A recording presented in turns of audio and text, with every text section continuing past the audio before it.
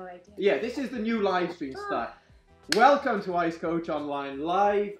Joining us today is the beautiful Anastasia, as always, and we have the man, the Canadian legend, Dylan Moscovitch. Now, for anyone who is wondering who Dylan Moscovitch is, he is a Canadian pair skater, as I already said, and he's Olympic medalist, and he's done Worlds and Europeans for so many years, and he is the man who has one of the coolest signature moves ever on the ice. And this is him doing it. We call him, what do we call him? The world's strongest man, the world's strongest quadricep with a blade attached to his foot. Yes, right. Yeah. This is Dylan. Yeah, scientifically there you go, right? Scientifically proven. This is Dylan at 4 minutes into his long program in the Canadian World Championship. He's in Canada, right? Yeah. World Figure Skating Championship Canada 2013. And that is the crowd going wild as they can't believe that he has the guts to drop down onto one knee. Just prove how much of a man he is by lifting that girl over his head, spinning her around in all sorts of positions as they erupt. So, well, you know, when you're wearing sparkles and flowing shirts, you got to show how manly you are as much as you can, I think. Yeah, that's what I like to hear. You really were the sparkle in that video, you know, and you kind of like that confidence. I tried my best. Yeah, I mean, I would have liked to do that myself, but my legs definitely would have said no, and I probably would have just had my partner come down on my face, and then I would have, you know, tail between the legs, sort of just scooted her off onto the ice, and I sort of took my bow. Well, you probably would have made a top 10 on some sports center for sure. Yeah, so maybe it would have been worth a try. 10, I'm thinking Fail Army. Fail Army was probably what I was going. You'd be on like People Are Amazing. I would have done the Fail Army version, you know. Could have had a There's no bad press, as they say, right? Yeah, there we go, there we go.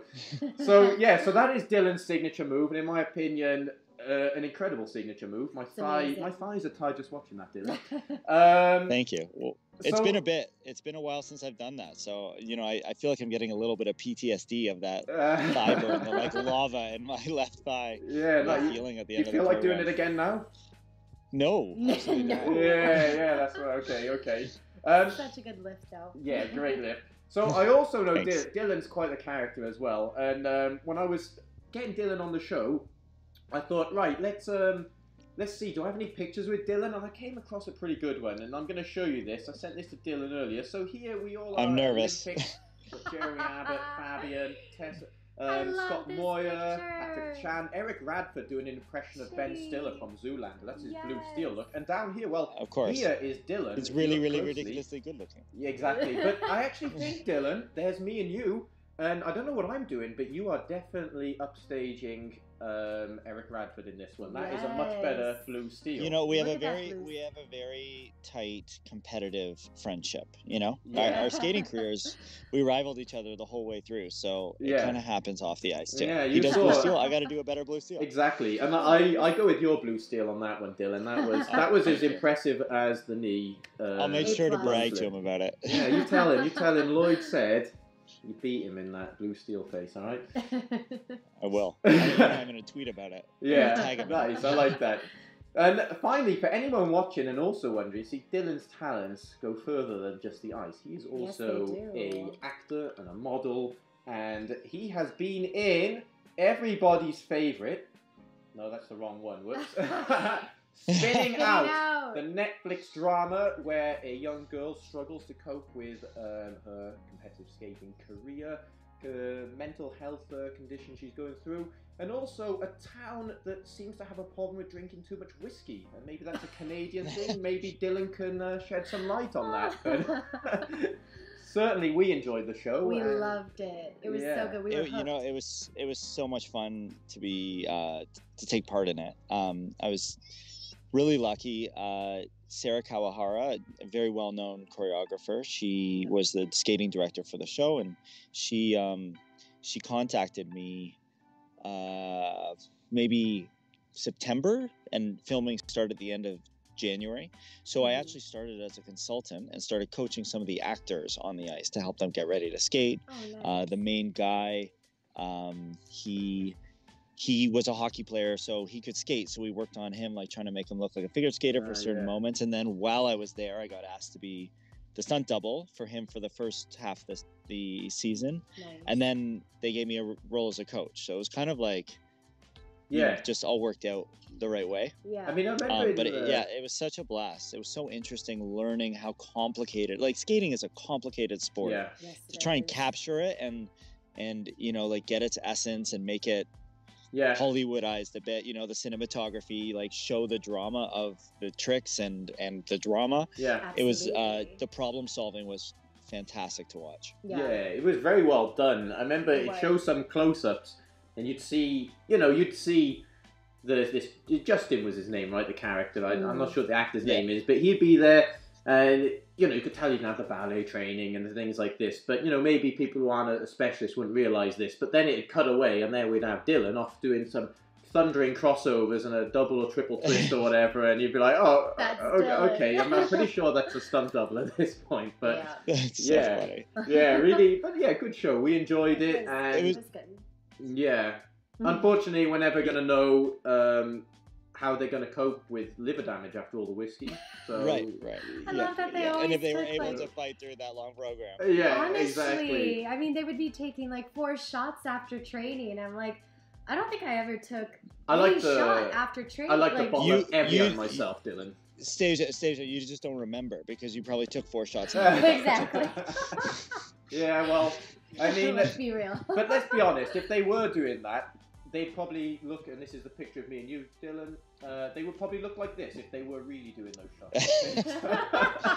Yeah. Bear I guess they just can handle it better than we can because, as you say, they have a lot of practice. Yeah, exactly. So for everyone watching, please smash up the likes on the video and start typing your comments, and we will start answering them as you type them. And I see there is already a comment that I'm going to send your way, Dylan. I'm going to send you your first curveball, okay? Do you think changing the age for singles will happen in the future? I'm super curious on your opinion. Changing the age. I think it means for the ladies, right? For the young kids doing quadruple this, that, and the other at 13 years old. I'm kind of in the middle in terms of what I think will happen. I don't think I would be shocked with either outcome if they were to change it. I can see a lot of debates. I think we'll have to see how this kind of trend evolves and how long it stretches, or if it's, a phenomena that just kind of happened. Yeah. And, there's these 3 young girls with a couple behind them doing all these quads, and then no one can do that ever again, or it's less people. But it looks like the trend is growing. So I'm sure there's going to be conversations, and hopefully the powers that be make the choice that's right for the safety of everybody and for the good of the sport. I think it's a very complicated decision to make, and I'm not going to tell them how to do it because I don't know enough. Of course. Well, here I'm gonna really put you on the spot here, Dylan, and I'm gonna say, what did you think when you saw? Well, maybe you haven't seen. I'm assuming you have seen. There's this kid who is trained by Evgeny Plushenko. And it said 11 years old, off ice, triple axel, quad salcho's, like 11 years old. What went through your mind when you saw that? I'm numb. Like nothing. I'm just like, yeah, okay, whatever. I don't even know if any of this is real. Yeah. Like my brain kind of can't compute it. So I kind of just like laugh at it, like, because I'm getting punked every other day with a figure skating. Yeah, but in my head I was thinking, is this poor kid gonna be in like a wheelchair when she's 15? You know what I mean? Like it's a bit. It's almost like the new norm. Almost. It is, but also if you look at it, I mean, the technique has just evolved so much, and it's repeatable.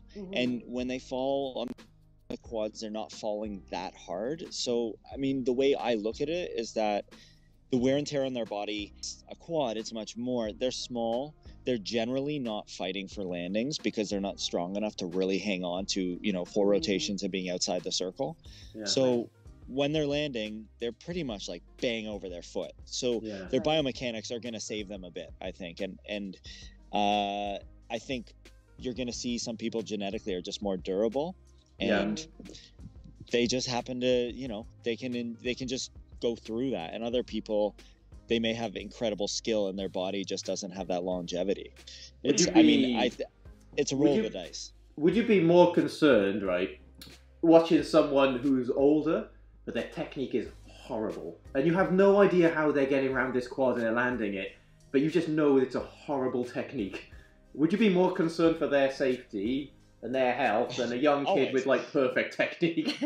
Yes, 100,000%. You Yeah. can't do surgery with a hammer otherwise. Yeah, well said. It's just like a wake of destruction. Yeah, okay. I felt like some of my jumps were like that, being a pair skater, being a little bigger. If I was off, I looked like a tornado. We've all, you're a big guy. You're similar height to me, so yeah, you can certainly, when you're this like a tall skater, you either look amazing doing it, or you're a little bit off, and you look awful, right? And people are like, oh my god, look at him. Yeah. Got another question. It's like every more inch of height, there's like another potential variation of weird alignment to happen. Yeah, that's true. Yeah. We got another question here. If competitions resume next season, will expectations by judges be lower, since most everyone will have had the same drastic interruption in training? Oh, right. With this. That's a good. That's a good question. I think that judges should be judging it based on a standard, regardless. Mm-hmm. I think it's more the skating world's interpretation of understanding. I think the judges have to be as impartial as possible. Mm-hmm. I think they are human. There is going to be that slight adjustment because everyone is aware. Yeah. But I think at the same time, that just makes the competition in that category. You know, a competition of people like figuring it out again. Yeah. Dealing with nerves for the first time, and after a while, and getting back into it after all that build up.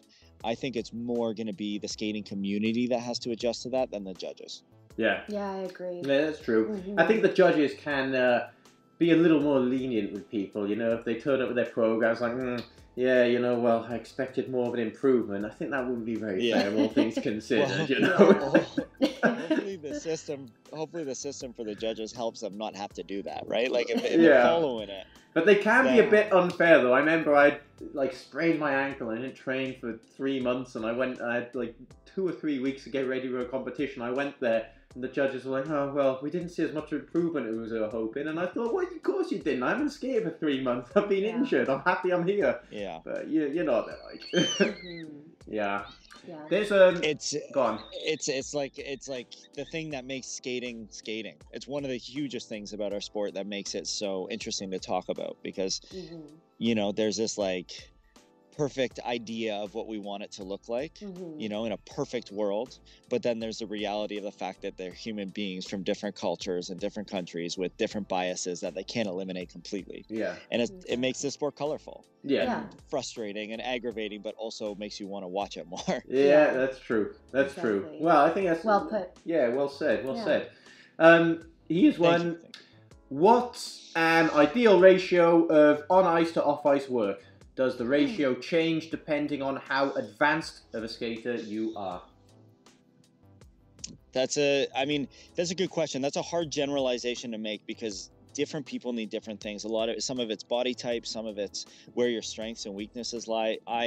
For myself, fitness was, for a lot of my career, the majority of my focus. With my elbows for lifts, I can't straighten my elbows, so I was always getting shit from, excuse my language, from the tech panel, if my arm looked like a bent. But your arm, when you're locked out, it's here, right? It doesn't. That's just genetics, right?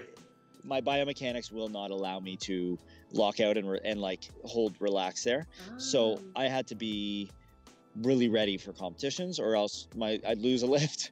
Which is our highest. Bit unfair, though, that, right? It's not I think the rule is worded incorrectly. Yeah. A dance lift is considered a dance lift when it doesn't pass the guy's head, right? Yeah. I think a pair lift should be once it has passed the guy's head.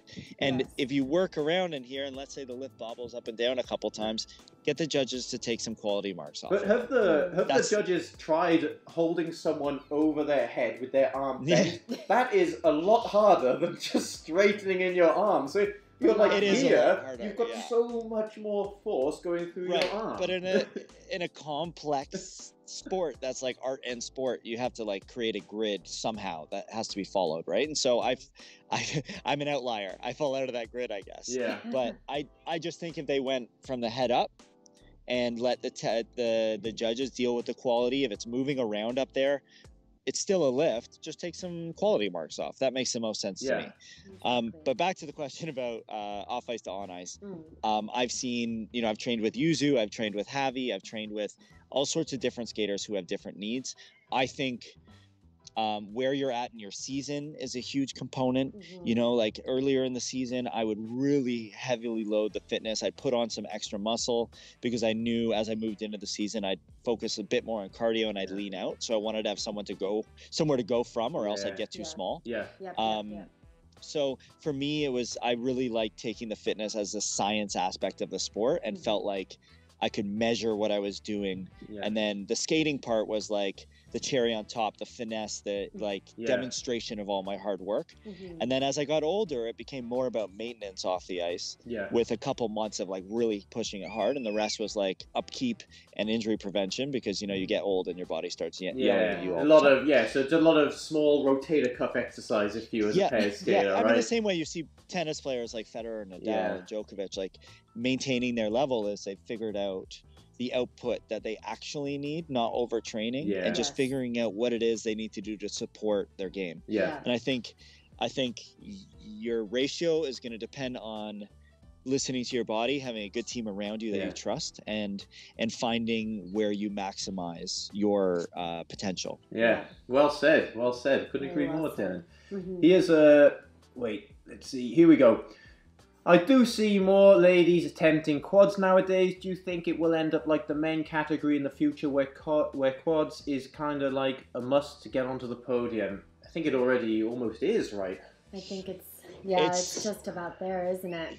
Yeah, there was no progression. There was no dimmer switch. It was just like a light switch. It was like, here you go. Bam. We're the same as you guys now. Yeah, you don't need a quad. Now you're going to need 3. Yeah. It's... I mean, it doesn't have the same like depth with the quads. You're not seeing the same number of skaters doing them yet. But the men kind of looked like that for a little while, up and down. And then it as a movement kind of expanded because the young skaters watching the guys doing the quads all started them younger. And so they like all got a grasp on it. But with the girls, these girls kind of changed the way things are done. And everyone else was like kind of casually working on them maybe, And now it's like a scramble, like, oh, we need to start working on an axle or a quad if we want to be competitive in the next couple of years because, there's going to be five girls doing quads. That's 4. That's really difficult for anyone who is, let's say, in their 20s, and they up until this point when they were, I suppose, maybe at their athletic peak, a little younger for single skating. I think it happens later if you're a dance or pairs skater, but the single skating, happens a bit younger, and suddenly now you're having to do things that you've never been able to do. You're 24 years old, and if you can't do it, you can't get up. I mean, that's tough to learn, I think, right? It is really tough. Sports is tough, and I think those shifts, those like revolutions, pun intended, those that like movement forward in a sport, it kind of it draws a line, and people either are able to move with it or they stay great from the last chunk and they get stuck and I think it sucks and it's hard, but it's like growing pains, and I think the sport's moving and our sport is always changing because of the various viewpoints on what makes a good skater and what are the most important aspects of figure skating, who should be winning based on what they're showing us. And there will always be arguments, except for the people that manage to just pull it all together. And that's where you get like guys like, Yuzu has been able to just kind of like stay in there with both sides quality, just pushing the envelope. And I think those are the people you're going to see who are like the classic skaters, the ones that no matter what camp is arguing, they'll always be at the top of that conversation. Of course. I mean, well said. I'm going to go on to the next question. Ari jumps and bigger people landing harder. Do you think skaters who are taller and therefore heavier are more or less risk than those who are just heavier but still healthy for their height. I don't have my glasses on. That was hard to read. Did you get that, Dylan? So yeah. I like if the weight's about the same, but someone taller versus someone a little more compact. Yeah. I don't think it's as simple as putting them into a black and white group like that. I think Evan Lysacek was super tall. Yeah. He was, and he was lanky, but he was like always in control of his body. Yeah. You know, and then on the flip side, you can see someone who's got a lower center of gravity, maybe a little more muscular, and they can be all over the place. And then vice versa too. Yeah. I would say, generally speaking, the longer you are, the higher your center of gravity. Generally, it's more of a difficult thing to manage in terms of if you're off at all, you've got to fight twice as hard to get back on. Yeah. Agreed. But then again, if you're carrying more weight, you know, jumps at the end of your program are going to be, your conditioning is going to be super important, and hopefully your technique is very sound. But he is one. Otherwise, you're going to run out of steam. He is one, Dylan. The heavier you got from doing lifts, how did that affect your jumps? Yeah, it took me a little bit. Like when I first started pairs, I did both singles and pairs, and from the time I stopped singles till I like kind of settled with my paired weight was about 30 pounds of muscle I put on. Wow. So my jumps changed a ton. Yeah. And I do have that tendency to muscle a little bit. So with that added muscle and like diameter, I felt like at times like all over the place, and I just could not. I'd land somehow, but it'd be miraculous. Show clean. The strength would enable me to like save it, but it wasn't exactly finessed. Did you ever it took me a bit to get used to that. Did you ever get on the ice when you were kind of like jacked and you were like, oh, I don't know, I'm gonna rotate around this triple toe today? Absolutely. Especially if it was like the day after a big workout, and you just feel like full, your muscles feel like swollen and heavy, and you're just like, I don't know. Like I feel like I look great, but jumping's not going to be a good thing. Yeah, but when skate by like 120-pound Yuzu. And when you get to that beach, Dylan, though, you look great. So, you know.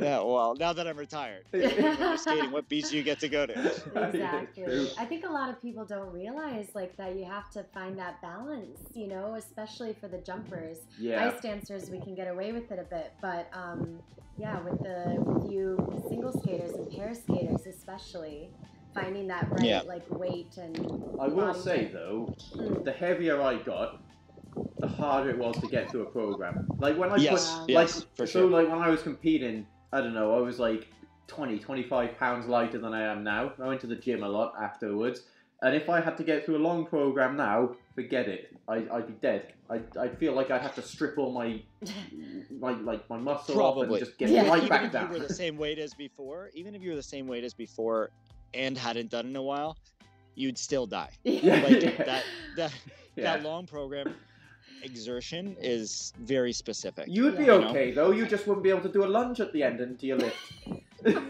You'd have to just do a lift like everyone else, mate. I don't know. I will say that like having competed into like I was 33 when I retired, so it's like a pretty long time. Yeah. You know, it's like one of the first ever figure skaters, I think, at that age. You know, I think you get smarter. You get a little bit better at learning when to like just take your foot off the gas and ride downhill a little, and how to like use those moments to not take away from the program, but like to rebuild for like a big hit as opposed to just like floor it for 4.5 minutes. Exactly. And I'm young and I'm in shape.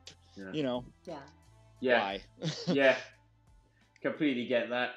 A couple more questions then before we go. So let's have a quick look through. Someone says that hello from KWSC, looking good, Dylan from SK8G.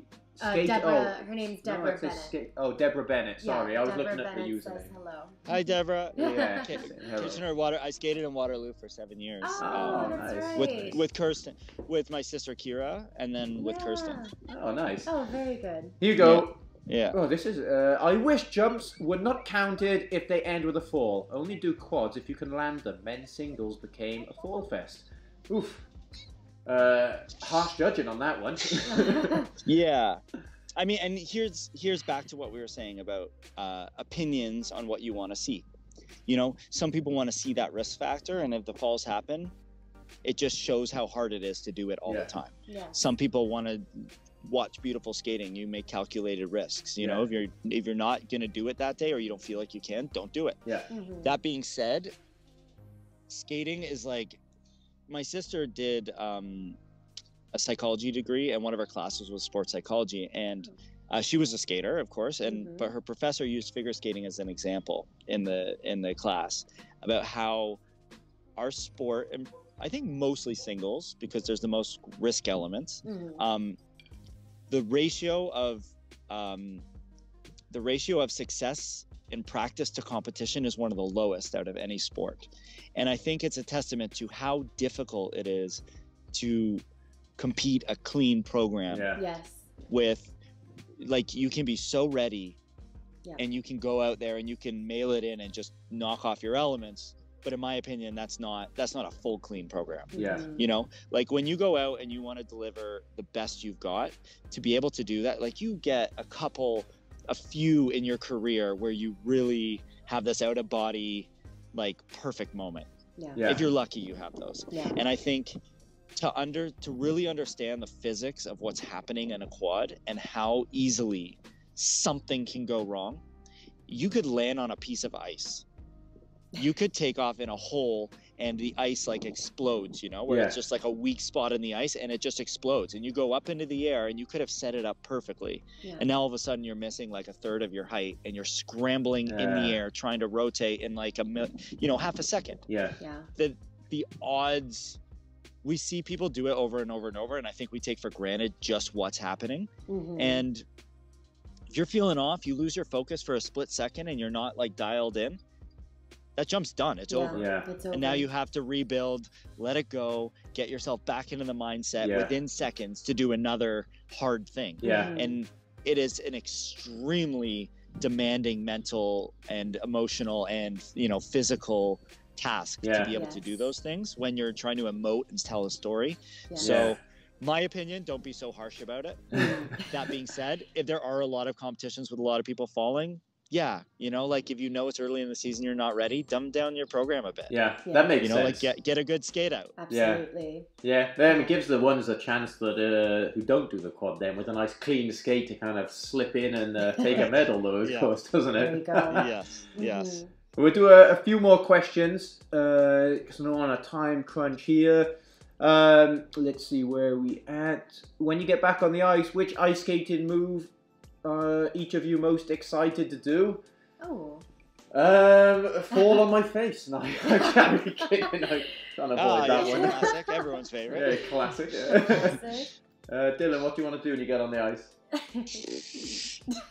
I don't skate anymore. I was supposed to do Sailor Moon on ice in Japan this year. I never thought I'd do a show in drag. Oh, that's so cool. No, not drag. I was supposed to be one of the Guardians, but I had to get fitted for this like big long wig. Oh, Dylan, I'd pay money to see if you're in drag doing. Well, it's rescheduled for next year. Yeah, okay. All right, I'll watch my that. My drag name will be Delilah. Yeah, okay, perfect. Yeah, we'll be tuning in for that one. What do you want to do, Stasia? If I had to pick an element, I'd do a death spiral, I think. If I had to pick one. Death spiral, okay. Nice. Yeah, why not? They're fun. Yeah. Fun enough. Yeah, I've always wanted to learn a death spiral. Us dancers, like, I don't know. I've never learned one. I've learned some pair elements, but never death spiral. I think I'm too long for one. No, but, you'd be okay. You could manage it. Maybe something we could work on in the future. You need old Hercules thigh over there to do it, Yeah. But I think I would be excited to just, I don't know, do one of our dance lifts, really, or even just like a little platter. Like, I miss doing lifts. The reality is, we'll probably trip over our toes the second we get on the ice, because we've been skating in those roller skates is a little bit different. But that's the reality of what we do. Someone asked me recently, Dylan, would I do a bounce spin if I was on the receiving end of the bounce spin, as opposed to just swinging Anastasia around? And I said, if a tank was going to do it with me. So if I ever find myself on the ice with you, Dylan, I will let you bounce spin me. How about that? It's very kind, and I trust in me. However, I will let you know the physics are backward because you're taller than me. I don't know. It wouldn't be much of a bounce. It would be just like a like a grass cutter, I guess you could call it. I can play hedge trim. I'll grow like a nice big bushy beard, you know, and a little bit of trim, padding for my chin. I'll be fine. You know? Yeah, some of your hair comes off too because it's, you know, there we go. So yeah, I mean, I wouldn't trust Stasia to swing me into one of those. But Dylan, he seems very unconfident, but yeah, I'd give it a go. I don't know. I think she'd be pretty good with a crane. You think she could probably handle a crane control? Sure. She's pretty strong. She doesn't, you know, she's pretty strong. She gets guns. Look at that. Yeah. Her arms like your thighs. Those are dangerous. Oh my God. WMD's there. Yeah. So just going on to just one or two more. People are saying they pay a lot of money to see that, by the way, Dylan. Yes. So we might have a viral video on the go there. You know, like people will pay for that. We'll open a PayPal account. Yeah, there you go. Do pair and ice dance skaters usually end up dating with their skating partner? Well, you know, I'm a little bit biased on this one because I'm here with my girlfriend and partner, of course. And Dylan, what do you have to say about that? I've never dated a partner. I mean, my first partner was my sister, so okay, so maybe not right, yeah. But I mean, I don't know. I think it's sometimes. It's like saying, would you open a business up with your wife, right? Yeah. Right. Yeah. And I mean, you're connecting on such a deep level, and you develop such a level of trust and a bond that you don't really find in many aspects of life. Yeah. So if you have some sort of chemistry, you're going to know right away. Yeah. Or you're going to feel it, whether you ignore it or not, you know. So I think it's much more complicated than that. I think you have to know that you can do both. Yeah. Mm-hmm. Otherwise, you're putting in jeopardy your career. Mm-hmm. And I've seen, you know, partnerships kind of fall apart. We've all seen it, yeah. Seen the old wedding ring flying across the ice and things like this. Maybe not that. But, oh my God. A set of keys in the middle of the ice. But no, it's true. Like you know what, I would imagine it's a great experience to share with someone that you have those kind of feelings for. Yeah. I never have, so I can't really comment. I'm more surprised by the couples than you hear of the partnerships where they don't speak to each other at all. One gets on one side of the ice, the other gets on the other side of the ice. No words. They go to the coach. Beautiful, incredible long program. No words spoken. They just leave and separate. Yeah. There they go. You know, world champion. That can also happen with like non-dating partnerships. Yeah, true. Exactly. Partnerships are very complicated. Yeah, very, very complicated. Yeah, for sure. And we've definitely seen it all, haven't we? And I never dated any of my competitive partners, but I mean, I've seen plenty. We all have. In the show world and competitive world, and it's normal, and it's it happens. It can happen sometimes, and yeah. Yeah, true. Well, anyway, we have to start wrapping up because I know Dylan is a busy man, and you know, Dylan, I'm gonna just flash up a picture of your actual show that you do on YouTube. Can you explain us a bit about this? There's a picture of you and Asher on the screen right now. Oh yeah. So it's a lot of fun. It's called That Figure Skating Show on CBC YouTube, CBC Sports YouTube channel. And so essentially what happened was both Asher and I have done some work for CBC commentary, and I did Worlds the year before for the broadcast with Kurt Browning, and going into last season, the ISU and CBC's broadcasting contract expired, and the negotiations, I guess, weren't going well. And so we didn't have a broadcast feed for the Grand Prix season.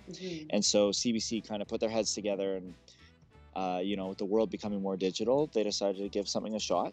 And so Asher and I got to try this pilot show, recapping the Grand Prix of the week, and we make it fun. And it just kind of evolved as we went. It's very off the cuff, and we have a blast doing it. I've known Asher for years, and CBC has been very happy with it. So, fingers crossed that everything gets back to normal. And it's a really good show. I mean, we've watched it. Yeah, we watched it a little bit. Yeah, it's so genuine. It's so funny, and I think a lot of people really enjoy it. Yeah, but if anyone is watching this and you want to watch a show recapping, major events, major competitions, make sure it's that one, because it has our seal of approval, and I will send everybody in that direction when they want to watch something like that. All right? Much appreciated. So I have to say, thanks for joining us today, Dylan. It's been great having you on. You brought a lot of good insight with us. You can follow me on Instagram, Ice Coach Online, Stasia Olsen,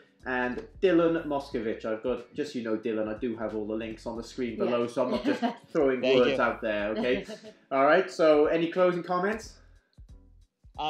Thanks so much for having me. It's great to see you guys, and you know, I know the fans and everyone in skating is like really eager to get back at it, and I think that's great. So you know, really hoping that the world keeps healing and everything gets back to normal and people can start enjoying figure skating again. Yeah. Awesome. Thanks for Thanks for joining us, Dylan. I'm going to end the stream now. Thanks for having me. And next time, for everyone watching, I won't mess up the sound at the beginning of the video, probably, but no promises. We like to make mistakes here because everybody makes mistakes. So thanks for joining us, everyone. Thanks, Dylan. We'll see you next time. Thanks, see guys. You guys.